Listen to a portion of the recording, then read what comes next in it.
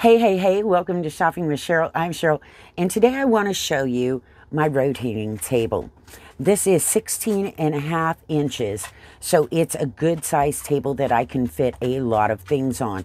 It also holds up to, I believe it's 330 pounds, so I could put something pretty heavy, be it a piece of furniture or whatever, I can set on here. Now, granted, if it's very big, if it's over the 16 inches, I'm going to have to put another tabletop on. I have a round tabletop, a big one, that I can set on there that adds weight, and then put my piece of furniture on that within reason.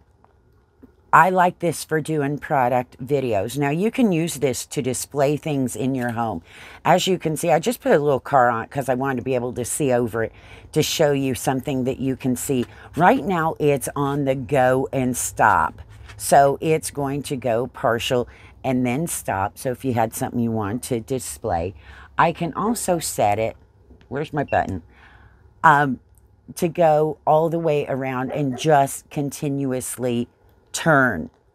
I think I hit the right button. We will see. I must have. Now, I can also adjust the speed. So when I want to make a product video that I want just it spinning, and I want it less than 1 minute because 1 minute's my cutoff, what I do is I set this for just a little bit over. So from the start to the finish is just under 1 minute. So I know where I start the video, go around, and I have to be complete with whatever I'm going to say by then. It also works if you do Instagram, TikTok, whatever. You can set your speed so it's going to rotate and show whatever you want within a certain time frame. Kind of helps you keep from, going too long. Now, it does plug in, and this is ran by battery. I can also set it to do a partial turn, stop, and go back. So if that's something where you just wanted to display the front of an item. Like I said, this is 16 and a half inches.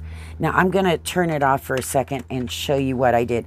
One of my main problems, and I will have an affiliate link for this in the description below. If you use my link and make a purchase, I may make a commission.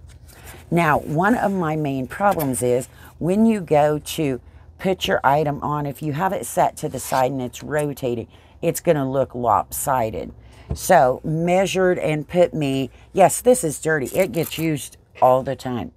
I put a mark dead center so that way I know when I go, it is filthy, to put my products on it where I need to have the center of that product, if it is round or square, or I can offset it a little bit. If your product is not square, not round, yes, you're going to see a little bit, because when it's sitting here, of course, you're further away than when it's here. So if you're going to use it for video, keep that in mind. Watch a few times, you'll get the hang of it in nothing flat. But I did need to put my little mark for me, because I had a tendency to get it over to one side or the other, what have you, and then it was really lopsided. That's just par for the course at my house.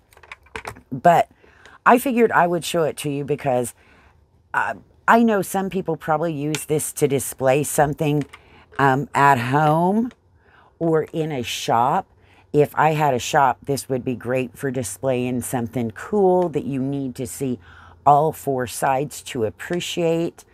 I do a lot of the vertical quick videos for products, and I use this so it takes them completely around it in under 1 minute.